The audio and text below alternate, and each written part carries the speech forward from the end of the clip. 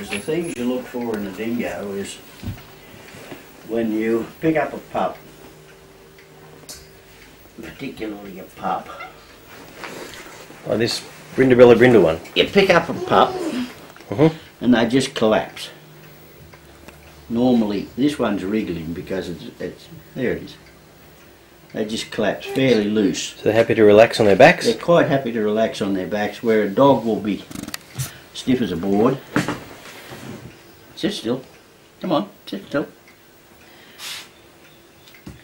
She is showing the brindle of the Staffordshire Terrier, which is not a dingo colour, except in the area of the Brindabella ranges around the back of Canberra, where there are a hell of a lot of Brindabella brindles. The coat is fairly woolly in the pup version. In the adult it is extremely dense but very short. It's only about 2 centimetres long at the most. So how old are these ones? These are 9 weeks old. They're eating dog food, drinking water. They'll chase mum if she stands still, but she's industriously weaning them at the moment. Oh, shut up and behave yourself. Of course, one of them are howling because they like to No one's howling at the moment. No aeroplanes. They like to howl instead of bark. Dingoes don't bark. Dingo crosses may bark, but both dingo crosses and dingoes will howl. You're a flat dog and you're a noisy dog too. Nut, aren't you? You're a nut. You So are. you want to show us the You are a nut. dingo pup's ears as well? Dingo pups' ears, or crossbreed pups, not so much. But dingo pups, if they don't stand up pricked by 6 weeks old, you start to suspect how pure they are. And by 6 weeks old, their ears should be pricked, and the animals should be quite alert. They should be starting to run round, and I mean run, not waddle. They should be starting to eat dry food, which they'll crunch. Dingoes tend to masticate everything rather than swallow it, which means that they can get away with eating chicken bones and things like that, which is not something you get with dogs.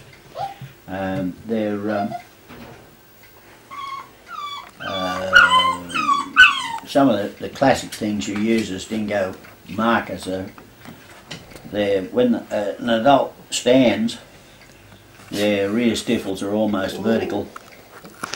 Now in canine circles, dogs with vertical stifles have no endurance in moving. Unfortunately, dingoes never read this, so they don't know that, so they don't give a damn about it and just keep going. They have, most common movement is a paddle. Yes, Mum's outside and you're inside. I'm complaining. And you want to show us their ears as well? If you grab one. And Where's an ear? The ears, once they're adults, the ears are very stiff and quite leathery. Quite unlike a dog's ear, which is quite soft. Who's there? Where are you all? they're down here. Come here. I've got 2 under me, one of these will do. Down here. So they've got rounded tips on their ears, haven't they? The tips of the ears are round. Come here, you. Come out of there. Come on. I'll extract one. Yeah, you'll do.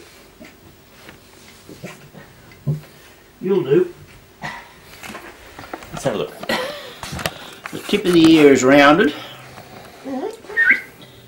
Not sharp pointed like so many Kelpies and similar breeds. The ear is, even at this age, is starting to get fairly thick. It's not yet leathery, but it will be when it gets a bit more age on it.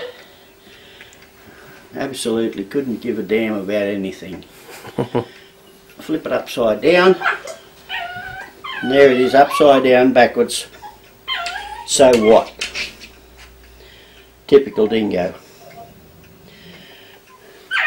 You always have a white tip on the tail. Not necessarily a big tip, but usually more than 5 hairs and less than 2.5 inches. If the white tip is over 2.5 inches, once again you suspect crossbreeding. And their feet? The feet are large, very large for the dog. They grow into their feet don't grow with them. You can see they're a fairly big foot. Now, when you feel the main pads on a dingo, the pad is omnidirectional. You feel the pad on a dog, it has a forward direction and a backward direction, a hard grip in one way and no grip in the other way.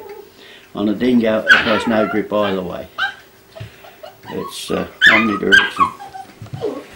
You're a villain, aren't you? So how close are these to being purebred dingoes, or as close as people can get? Officially 3/4. They're not purebred, but they've got most of the characteristics. And when you shine lights in their eyes at night time, you get bright blue. You don't get black. Don't get the green you get with so many dog breeds. What are you putting on such a dingbat noise over? So when you're looking at the DNA, for the Conservation Society, and are they dogs? They are not dogs. No dog carries the markers that a dingo carries. So they're not dogs. Mm-hmm. They're not dogs. This one is the one that thinks he's a dog. Notice the feet, straight up in the air, spread paws, everything else. You're absolutely sure you're a dog, aren't you? So this one's not as comfortable on the back, huh? Oh no, this is a dog, see? Okay. I'm surprised it's not wriggling trying to stand up.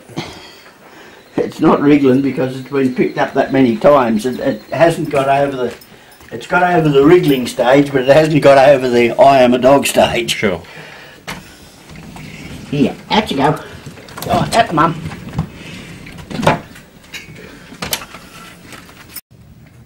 Okay. Which one's this? This is the dog called Tripod. She's definitely not a purebred dingo. You can see it because she's carrying a brindled coat. However, she has got the white paws of a dingo. The socks are excessive in height in that they go past her wrists. In a dingo they should not go more than 60 millimetres from the front. And as you can see, she thinks she's a dingo because she's completely and utterly relaxed, couldn't give a damn about anything. Demonstrable white tail tip, which is dingo. And prick ears. And her brindle coat, but her mother has a brindle coat. Her mother has a brindle coat, which once again comes from the Staffy and her grandmother. Right. The Staffy is a very strong gene. And to give you an idea of how strong a gene can be, back to dingoes. The brindabella colour you said, of course, that comes from her grandmother. It comes from her grandmother on this one. But yeah. what about the brindabella Rangers dogs? Brindabella Rangers dogs, which was above the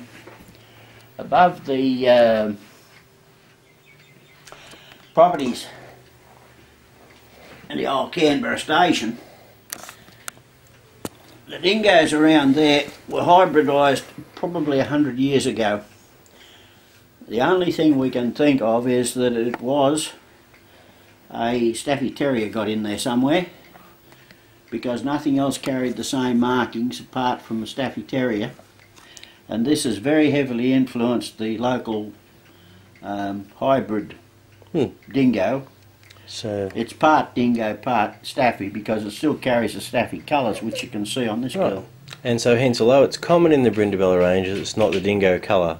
It's not a dingo colour, and it doesn't exist anywhere other than in that general area. So they can leave home at 6 weeks, no worries. And they need a lot of socialisation. You can see where Stripes missed out on the socialisation. These guys are still quite social. And dingoes as pets? Provided you've got good fences, and you remember they are still hunters.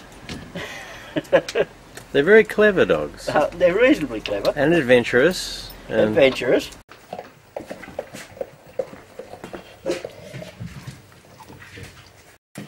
Watch this one. This one's going to be worth taking. They're very agile dingoes, aren't they? Oh yeah. And quick. Yeah. Quick. They are reasonably quick.